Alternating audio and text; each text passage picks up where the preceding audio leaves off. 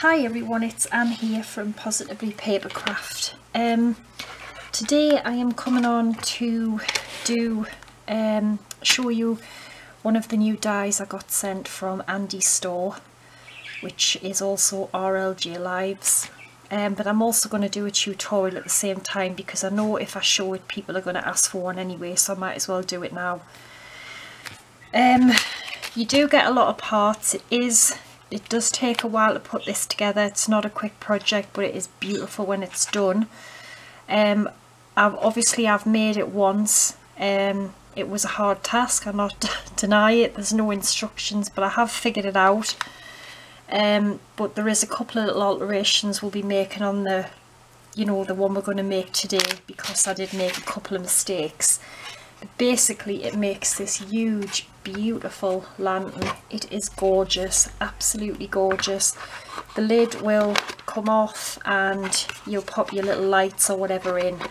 So there's a piece missing from here which I couldn't figure out, but I think I have now. We'll put acetate in and we'll decorate it up beautiful.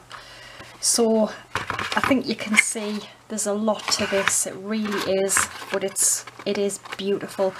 I remember I saw it in his store a couple of months ago and I kept thinking, oh, should I order it, or what if he sends us it? And I didn't, and he did, so I'm glad I didn't order it, but now I'm glad I've got it because it is beautiful.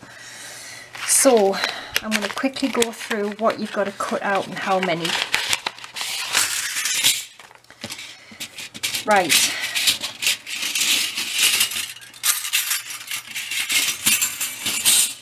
so for the basics, the basic construction of the box, you have a piece like this, okay? You need 4 of these, which are these here, okay? You need 4 of them. Right, so that's that. You also have this piece of window which has score lines all the way around. You need 4 of them, which are these ones here. Okay, so you need 4 of them. Then you have this piece here, which is the base of it. You need 4 of them again. So what I've done is I've embossed mine. I've just cut them out, folded them on the score lines, and I've ran it through an embossing folder. So you need 4 of them. Then you have this square here. You need 1 of them. Okay. Then you have a piece which is, again, little score lines round all the 4 sides. You need 1 of them. Now this bit, I didn't put it in that one because I didn't realise what it was for, but this will sit inside on the base, so you can have that if you want in a different card or whatever. I've done it in this gold one. Now that's all the basics. I think we'll just go through that for now because I don't want to throw everything at you straight away, because that's what we need to start building it up. The rest is just, you know, further going into a bit more of the decoration and things of it. So this took a long time to figure out. So you want to be starting off with your 4 pieces, okay? I think I forgot to fold that bottom one. Obviously you have lots of little score lines, you just want to fold them on the score line, okay? Now I'm going to do one and show you how to put it together, because this had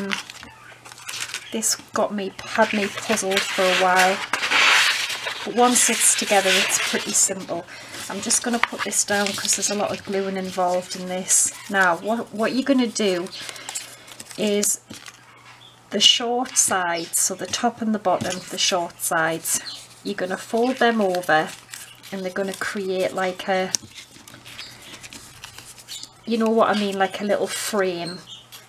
Okay, now when you do the side ones, they're going to create another frame, but what you want to do is then keep going along with the score lines, and these actually kind of go in on a chamfered way where they will end up like that. Can you see where it's like it's chamfered like a picture frame, like mitered I suppose the word would be, because that is so that you can join all 4 of the sides together. They literally just join, and if it's just square like the top, there's going to be nothing for them to stick to. So you need to, it should go that way anyway, but if it doesn't, just remember to just push it in, and it will end up in like this kind of, this shape. I hope you can see what I mean, where it's mitered. So you need to do, before anything, that's what I did anyway, just get all these glued together, all the little, into a little frame. So I'm just going to do one. I just don't want this video to go on and on, because there is a lot to do in this. So you just really need, we'll do the square, the top and bottom first, so you just really need glue along there, okay? And then you're just going to roll it over, and you're just going to create this kind of square frame shape.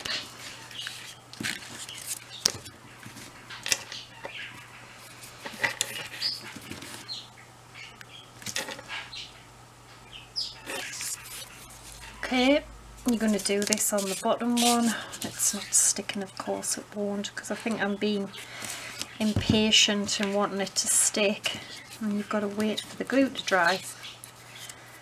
But I do think glue is better to use for this.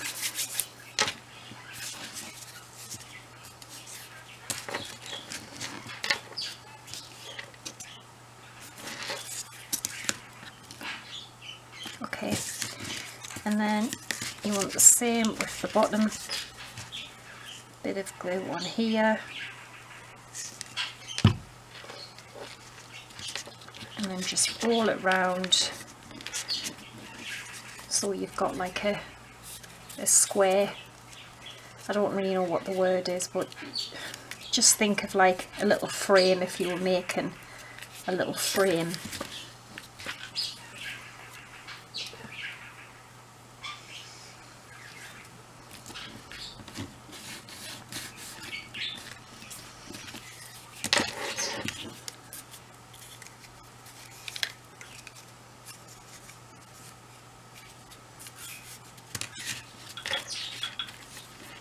For some reason it just isn't sticking for me today.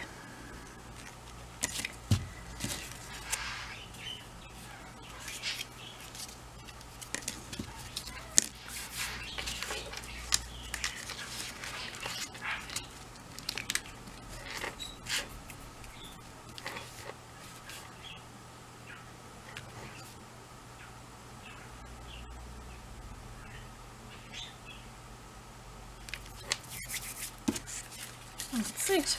Okay, now as I said, your side, you're going to put glue down this bit here, and you're going to do what you did before. You're going to follow round with the little score lines and the folds, and it's going to kind of mite it in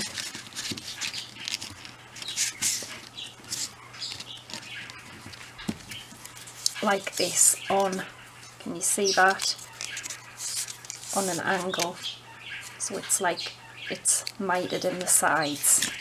So you're going to do that with all 4 of your pieces. Okay, so I'm going to stick these down and I'll be back when it's done.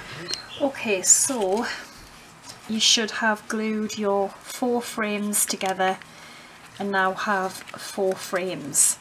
Okay, they're just like little picture frames, I suppose.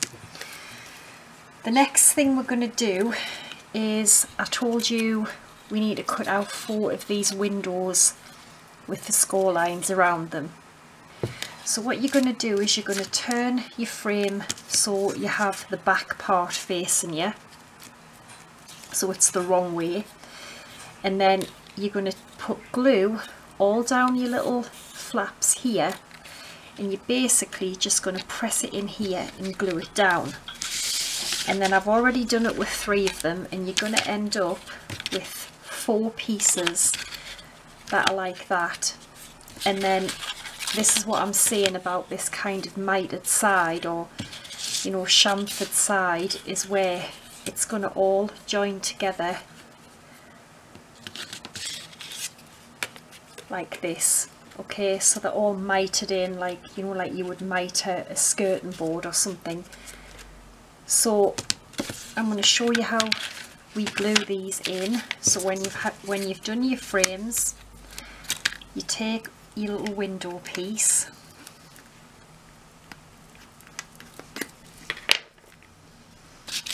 and then you just put a little bit of glue, or I suppose tape if you prefer,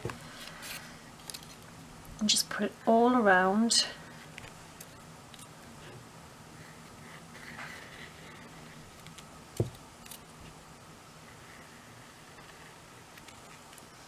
So turn it so the back side is facing you, and then you're just basically going to pop it on there, and you're just going to push it down, and it should just slot inside.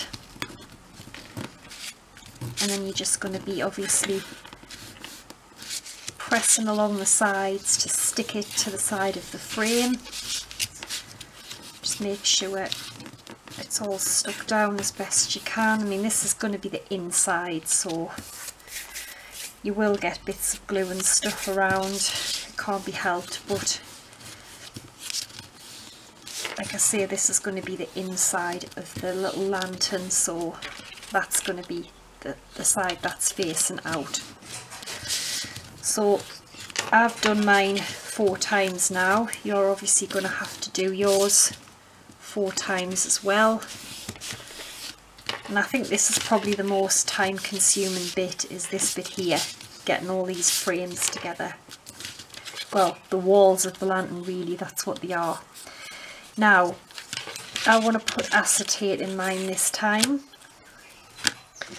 So what I've done is I've just cut 4 pieces of acetate, and they measure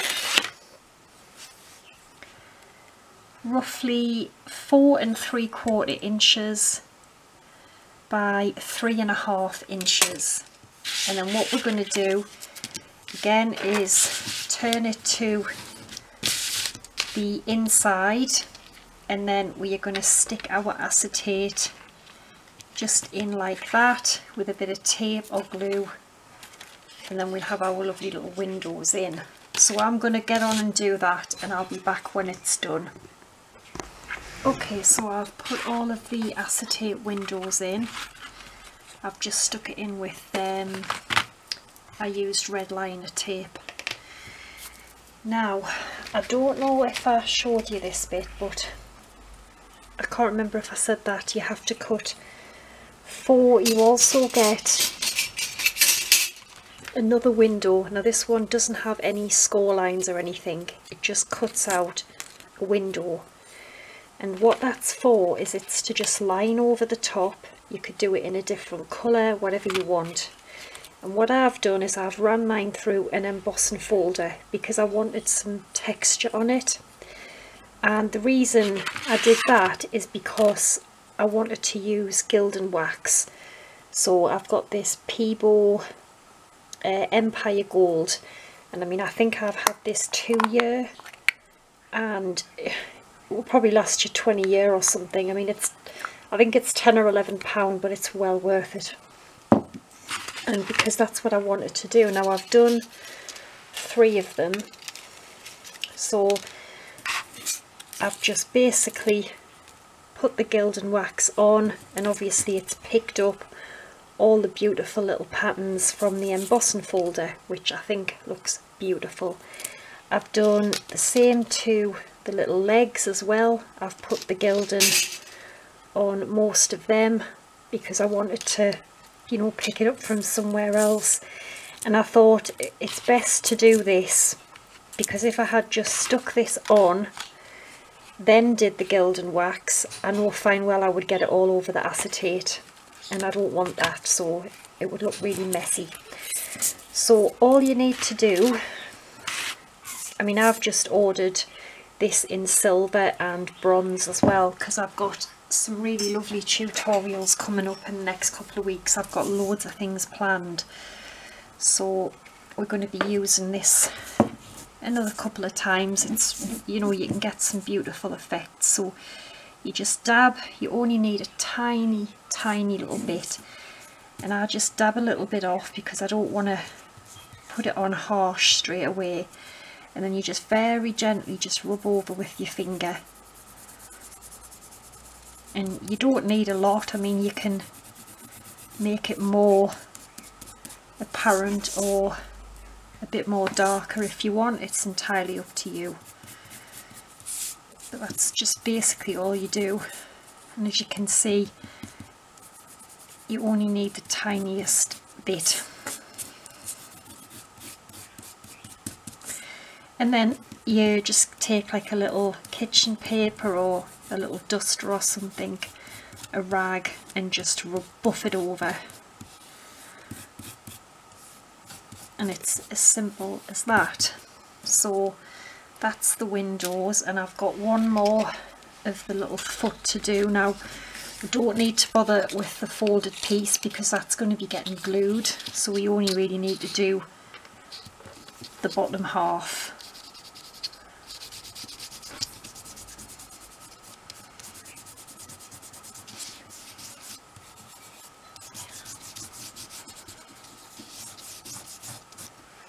Okay, and that's that. So what I'm going to do, because I want to get this off before it gets everywhere, is I'm going to just take the little windows, I'm just going to give them a buff over, and then I am just going to glue them straight onto there, and I think straight away that is going to look gorgeous.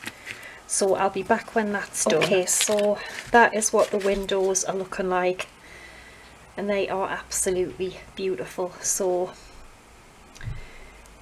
definitely get some gilding wax if you don't have any.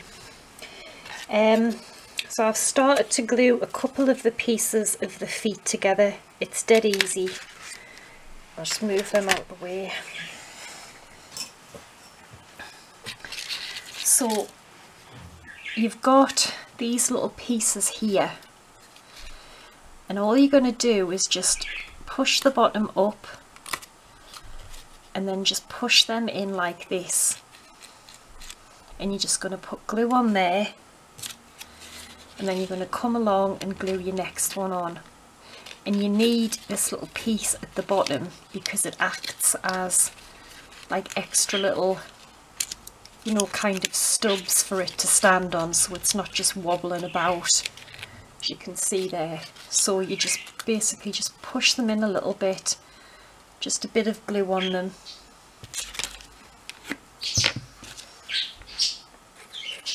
just like that, and you just come along with the next piece and you will just glue it like this and just hold it in until it glues.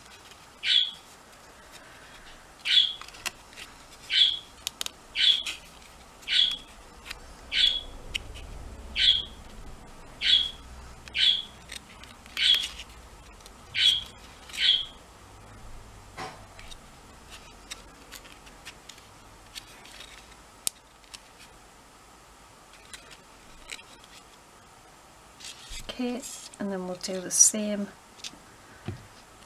with this last piece here.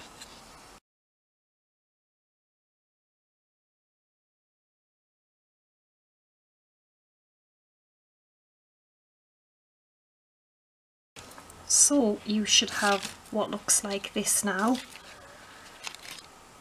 and then take the large plain square, and that is going to get glued on to the top of here.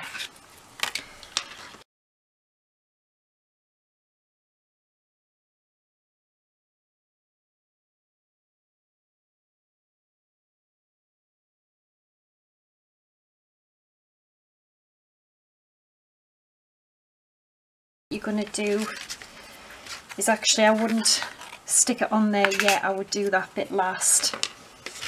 So you're just going to put glue down all the sides, and then you were just going to basically press them together like that. That's why you have to kind of chamfer the sides in, if you get what I mean. Once you get the first one on, it's pretty easy, but you just have to press them and just glue them all the way around, and then you'll just end up with, you know, a square of the windows. So it could take a while to get it all glued, so I'm going to do it off camera, and then when I come back we'll put glue on the bottom, and then we'll glue it on to this base, and then we just have the lid to do. Okay, so I have glued it together, and basically that's what you end up with. Just, you know, your 4 walls of windows. So we're going to turn it upside down, and we're going to put glue all the way around here, and then we're going to glue it to our base.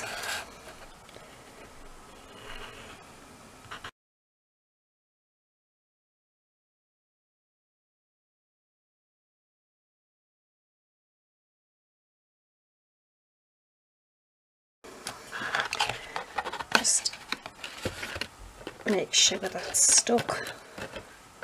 Alright, so that's it up to now. Oh, that's beautiful. Okay, so the next bit is this one here, which has the 4 little tabs all the way around. So you just want to fold them over, and what this is for, I think anyway, is this will just sit inside. There's like a little it's kind of like a little groove, a little section in the bottom here where it just kind of sits in. And I mean, yes, you can glue it in, but knowing me, I'm going to get glue everywhere, so I don't think I'm going to glue mine in, not at the minute anyway, because I know I'm just going to get glue everywhere. Yeah, there's like a sort of a little recess where it should just sit in. And obviously it's not going to go in at the minute. That's it.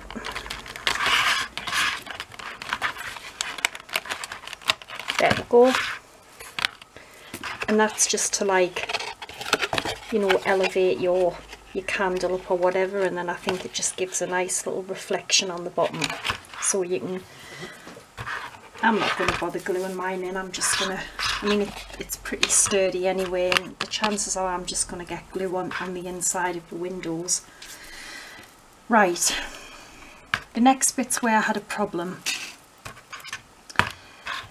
So the fancy lid has to sit on a couple of extra like pieces, a bit like that, where they have a recess in the middle, and then it would sit on there.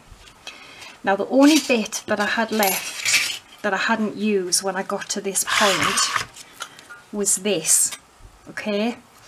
But the only problem that I can see is it only has 3 sides, and I could not work this out, and I still haven't, and I thought, well, that's just stupid. Why? There's nothing else it can be for. So the only thing I can think is that they've done it like that so that it doesn't need a Big Shot Plus or an A4 machine. You know, if it had that side on, it's not going to fit in a normal machine. That's the only thing I can think of, and I put it together with the 3 sides. I stuck it on the top, and obviously it looked ridiculous because one of the sides was open. So what I've done is I've cut it out, and that's what it looks like. But what I've done is I've cut it out twice, and then the next bit that I cut out, the second one, I just snipped this whole piece away opposite the bit that doesn't have anything on it, which ended up like this, and I kept it. And all I'm going to do is I'm just going to glue it on here like this. No, wrong way, this. Yeah, I'm going to glue it on there because otherwise I don't really understand it. That's the only thing I can think of, and unless I'm completely wrong and it's for something else, but it has got me baffled, this bit. So yeah, I just literally cut that whole thing off. So on the second one, you cut out, just cut this bit away, keep it, and then all I'm going to do is just glue it like it would be if it had the proper piece on it, which that's the only thing I can think of, is that if they did it that way it wouldn't fit into a normal size machine. But I don't know, I'm probably completely wrong, but this was the only piece that I had left, and I thought, well, because if you go on the photographs on Andy's store, there's 2 pieces that are built up on top of the box. One of them is this one here, and then the only one I had left was this. And I thought, well, why would they design it where one of the sides is missing? Because it just looked stupid on the other box. I wish I'd kept it. Oh yeah, I have. Yeah, I've kept it. So that's it cut out with its 3 sides. But look, you're left with that. So if you go to put this on your box, which is what you're supposed to do, when you turn it, it's all right, but then on the last side there's a gap. I hope you get what I mean. And I thought, well, that's just ridiculous.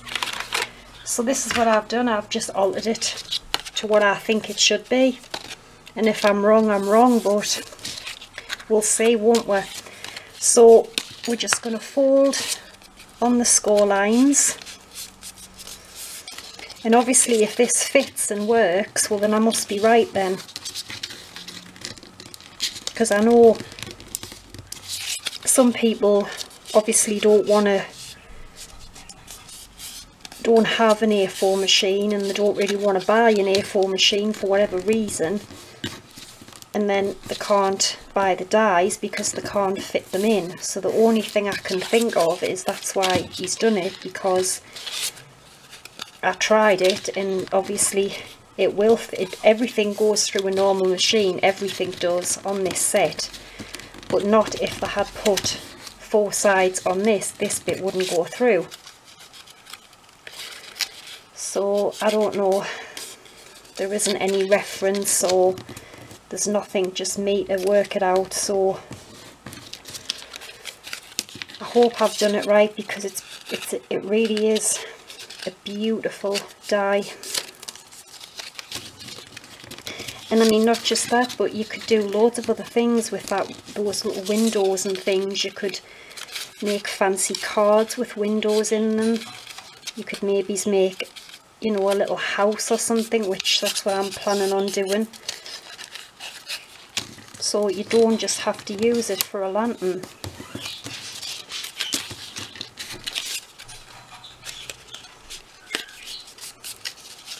So this is just going to be the same thing as what we've done with the other pieces.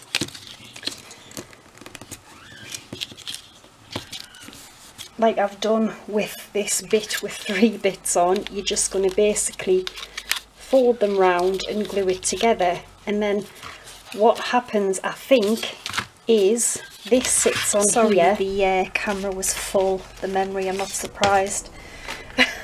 Right, so I was right, it does work, and I've just literally glued it on the top.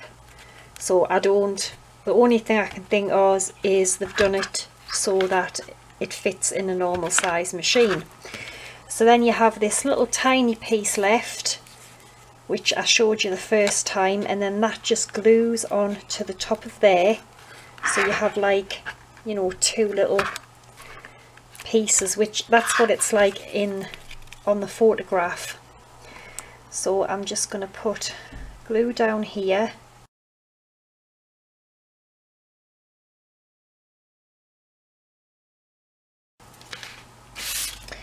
You get, these are for the lid. You need to cut 4 of them out, 1 of them and 1 of them. Okay, so I've got 4 here, I've got 1 of them, I've just folded the little score lines, and then this one I've cut in gold. And all you're going to do with this one is you're going to fold it, you're going to glue the little circle a little bit, not the base though, because what you're going to do is when we put it through, it's going to get folded back like that, so it gets glued. So I'll just quickly show you what I mean. Just put a little bit of glue just around the circle bit and just glue that bit together. And I've just obviously cut this bit in gold because that's like your little handle for the top. So I folded the score lines on that, and then on all of these you want to fold your score line at the bottom, and then these little kind of little score lines here. And all you want to do is you want to glue, I'll just do it with you, so just glue this onto here, okay, just like this.